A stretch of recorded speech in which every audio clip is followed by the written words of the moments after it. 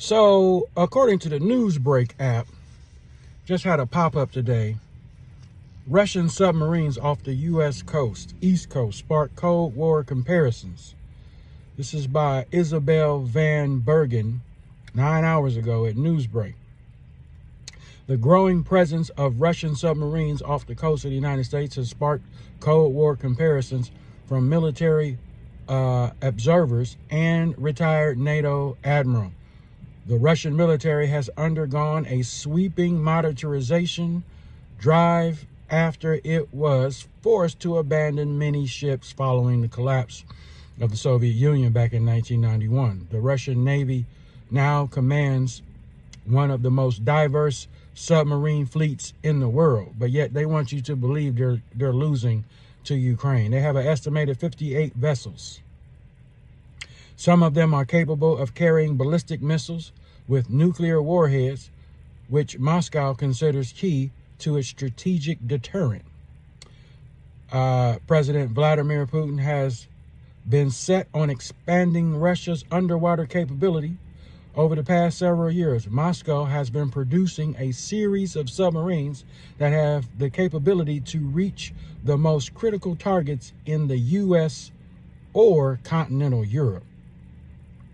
The Russian leader said in December his country would be building more nuclear-powered submarines that will ensure Russia's security for decades to come. Meanwhile, a Kremlin document signed by Putin in 2017, which lays out Russia's Navy's improved capabilities, its evolving strategic and operational role, and its future ambitions, states that the nation must possess powerful balanced fleets in all strategic areas by 2030. There go that number, 2030. I said Revelation 19 and 11 is 30. That's when Christ comes back. They're talking about they want an impressive fleet, a powerful fleet by that time. Christ knows when he comes back that the Battle of Armageddon, Satan will have all of his weapons ready to fight by then. People, we are reading past this stuff and not putting two and two together. But if that's the case, we just had a Chinese spy missile crash land into Texas. And here we have Russia steadily surrounding the United States. Okay, Canada admitted to training Chinese soldiers. You've got Iran wanting the United States or Saudi Arabia to allow them to build nuclear power plants or nuclear fusion weapons to let citizens be able to operate them. A lot of stuff is going on, folks, today. This was 9 hours ago. There's fleets of Russian nuclear vessels surrounding the world and the United States. Now, let me get to a scripture. Let's back this up with the word. Okay? Co-worker leaving. Joel chapter 3. People be running out of here quick. I would too after my 12 hours. I'm hitting the gas. Anyway, Joel chapter 3. And this is one of those studies where if you went and did 3 and 3 and just picked a chapter. But let's watch this. As I said months ago, we're in the valley of decision, the valley of Jehoshaphat. For behold, in those days, speaking of a future time, Joel was a minor prophet. And in that time, when I shall bring again the captivity of Judah and Jerusalem, Ezekiel 38 and 14, there is a suggestion or a, what's the word I'm looking for? There is a reminder, not a reminder, there is a reference. That's it. It's a reference. Ezekiel 38 and 14. Also, he says this, verse 2. I will also gather all the nations, comma. This is God talking, the Most High, and will bring them down into the valley of Jehoshaphat, and will plead with them there for my people and for my heritage Israel, whom they have scattered among the nations. and parted my land. Now, this has already been going on for a long time. We know that that two-state nation, which Trump, he is not that guy. So I know a lot of people think that because that guy has not been revealed. But the two-state nation has happened. God said, don't do that. You got Ishmael and Isaac over there fighting in the street, killing one another in the street. Verse 3, they have cast lots for my people and have given a boy for a harlot and sold a girl for wine that they may drink. Now, this valley of decision that we're in is critical. You get down to verse 9. 9 is the number of finality. You can continue to read, but we're going to not forsake the time. But if you get down in here to verse 9, it says, proclaim ye this among the Gentiles, prepare war, wake up the mighty men, let all the men of war draw near. Now let's not even be, okay, United States has has put people in the guise of NATO on Russia's border as well. Everybody is getting in place. China getting in place to take Taiwan. You've got Kim Jong-un, he firing off missiles. You've got these Middle Eastern trying to sign documents and agreements for nuclear production. Everybody's getting in position. The money system is getting in position. The digital ID is getting in position. Everybody is on their ready, set, go. On their mark, get set, go. But it won't happen until he who lets is now taken out of the way. Then that wicked shall be revealed. But right now, everybody is preparing. The heathens are preparing. Okay? Let all the men of war draw near. Let them come up. God says, let them draw near. Let them come up. Okay? Let them come up. Beat your plowshares into swords and your pruning hooks into spears. Let the weak say, I am strong. Now listen, this says, get your weapons ready. What do we see now? Getting your weapons ready. Joe Biden, old and ridiculous, who is in China's pocket. China's in bed with Russia. Russia is supplying Ishmael with nuclear weapons, and so is China.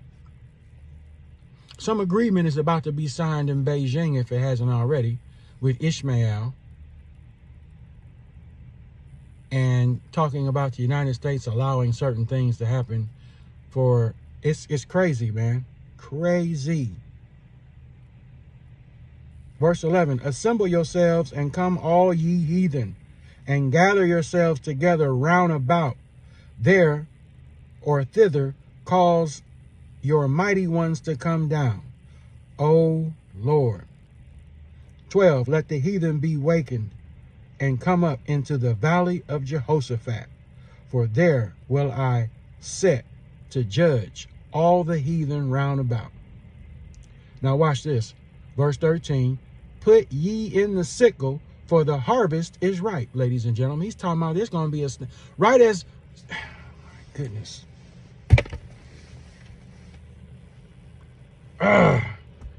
There is about to be something going. And I said spiritually, I said March. And look at all this calamity. Look at all these things bubbling up in March this month. Verse 13 says, put ye the sickle in, for the harvest is ripe, the plenteous. What did God give Pharaoh the dream of? The sickle is ripe. In the 7 years of plenty, you got to gather up the plenteous, because it cannot be known in the land of dearth or the 7 years of drought. Put ye in the sickle. So we're gathering for a war. God is saying the harvest is ripe. Rapture at the last minute. Okay? Right before war happens. Because we see in Revelation chapter 6, they will have the power to kill each other with the sword. That just simply means war is going to break out after the snatching. Here we have it confirmed in Joel chapter 3. This is the word of God, the living word of God. Get you down, for the press is full and the fats overflow, for their wickedness is great. It's time, because he said the wickedness on earth is great at this moment. It's time to pull the ripe. Okay? Multitudes and multitudes in the valley of decision is the valley of Jehoshaphat. Where right now everybody's making a decision who is going to do what. If you carefully look at everything that's going on in the world, we're at super calamity mode, and all it takes is somebody to strike that wick and that TNT blows up. And the thing about it, folks, that we're in the days of Noah, and we're Noah out here on social media in the streets. We're trying to tell everybody, oh, I don't see nothing coming. And then boom. Can you imagine that? This snatching away, because everybody's in place. God said the wickedness is great right now. Everybody is ready. The snatching away, ladies and gentlemen, is going to cause the world war to pop like never before. Everybody is flexing and showing that they got nukes. Nukes. Everybody wants nukes, nukes, nukes, nukes, nukes. This is probably the reason why that doomsday map shows the world broke up into pieces, because when them nukes go up, and you already got scientists say that the earth is shifting from within, then you drop nukes. Oh my goodness, folks. Lots of people are getting ready to die. I'm going to put it to you plain and simple. Do you have a relationship with Jesus Christ? Are you saved? Have you given your life to Christ? Have you accepted him as your Lord and Savior? Do you believe that Abba the Father raised Christ on the third day, on the Trinity Day? He said he came back for the sinners and he called them to repentance. God says, I'm pouring out my spirit on all flesh in these times, in the latter days. And he's calling all to repentance. All means everybody, not leaving nothing behind.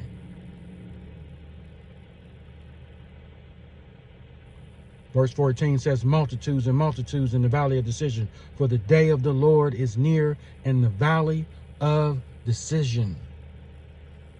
That's right now. The day of the Lord will be in the clouds. It will be a judgment. It will be a judgment on the church. When he comes back in Revelation 19 and 11, it will be finality. He's not coming back on no cloud to take nobody up to heaven. He's coming back to whoop hiney, to set everything straight, to destroy, utterly destroy the wicked off the planet. Then 15 says, the sun and the moon shall be darkened, and the stars shall withdraw from their shining. That's going to happen, folks, a lot of different ways. 2 different ways, not a lot of different ways. You got earthquakes and volcanoes. And if nukes drop everywhere, that's soot. That could spark off volcanoes, black ash in the air. It's going to be a dark period, naturally and man-made, folks. It's getting ready to be a dark time on this earth.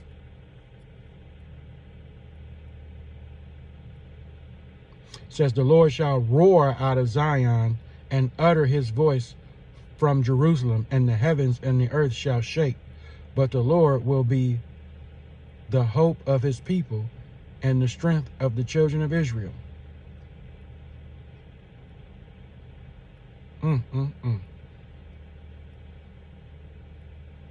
Folks, this is the time coming. I'm on a break.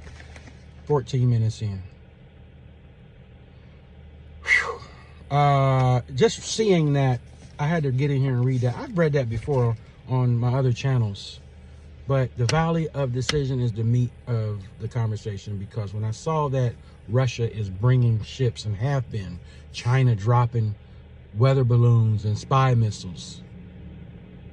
We have soldiers in the guise of NATO at the coast of at Russia's border and helping Ukraine fight. China is in position to take Taiwan. The earthquakes around the ring of fire are jumping off every single day. And all these folks, some of them hollering peace and safety, but listen, man, God said that they're gathered for war, but at the same time, he said, the harvest is ripe. Prepare ye the sickle. So when that harvest happens, the whole world will be shook.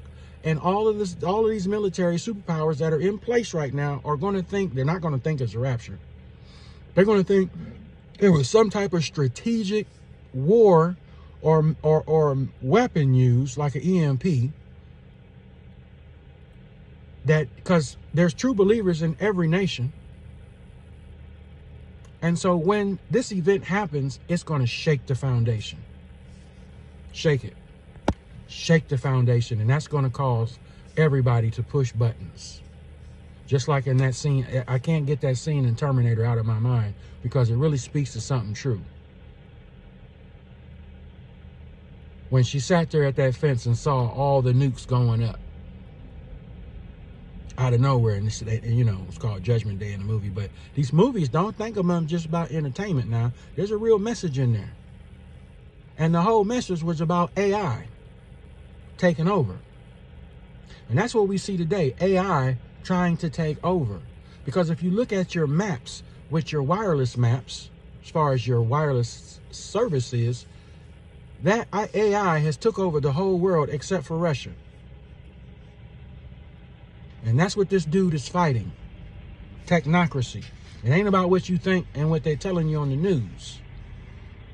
They have been building technocracy at his border through Ukraine for decades. That's why they'd rather go over there than go to Ohio, because they got so much money invested in biolabs, technology, AI, artificial intelligence. But they want you to believe he's the bad guy because he doesn't want to fold into the New World Order. If you do your real research, Ukraine was a part of Russia. Democracy took it over. He had to go in there and fight. But at the same time, they never let NATO never let Ukraine in, and they took all their nukes. They had this thing planned from Jump Street. Long time ago, they had this thing planned. But God slowed that plan down when he put the orange dude in there. Facts. No cap. Facts. And they swore up and down that their girl was going to get in there. The supreme killer who is an attorney for some of the most dangerous gangsters in Arkansas, her and her husband. That's why everybody would come up missing if you went up against the Clintons. Okay? And they swore up and down, oh, he's not going to win. We're going to take some of this uranium, because that was their goal all along, was to start a war with Putin. And we're going to set up a false one and then say he did it. And then they're going to show records that we sold him this uranium. Now that word has come back up again. Some powerful stuff.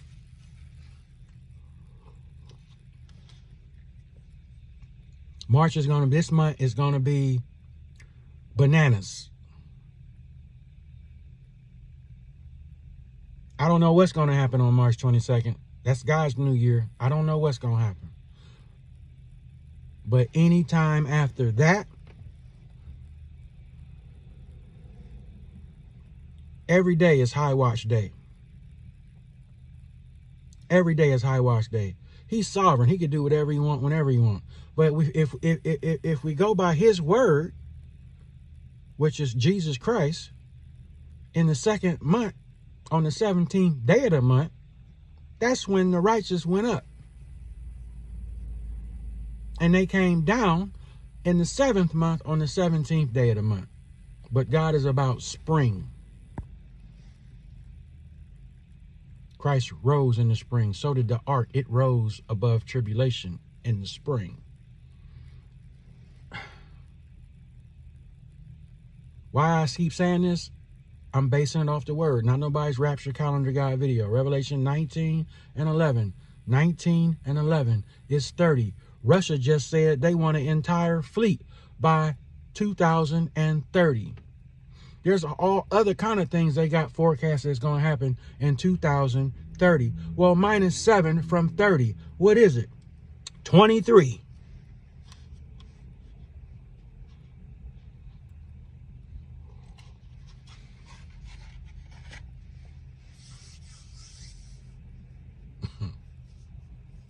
And all you folks, oh, we ain't got to repent. That's why I'm on y'all head so much. I'm trying to get as many people to wake up out that garbage as possible.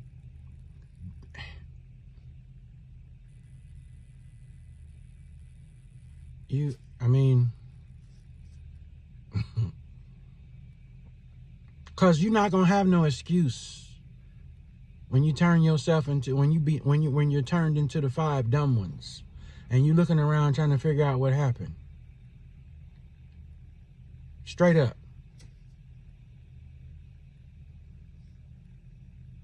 And a lot of people just sleep in the matrix right now. It's sickening. You know, they ain't got a clue. And you try to tell them, oh. They too busy worried about why it's dark in the car. Oh, you know, that's not going to. Okay. I have had people cuss me out. Like they were the offspring of Richard Pryor, because I asked them, was they saved? And do they believe in this? Ooh, but they'd rather send me pictures. I don't serve no white Jesus. I don't serve no Christmas, none of that. You know, they so anti. Sending me all this Africanism stuff.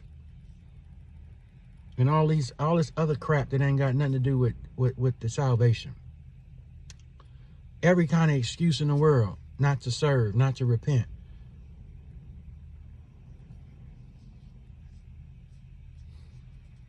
Hey. So again, it's time. Y'all better get you. The smoke alarm is going off. Okay. This time you can't open the door and fan it out. That's how tight it is right now. That's how thick it is right now. Okay. But if you don't want to believe, that's on you. Okay. It won't be said nobody told you. You heard it, Hosea 4, and turned the truth down. Please think about it. Please think about it, folks. Can't you hear the trumpet blowing? Woo! All right, y'all. Deuces.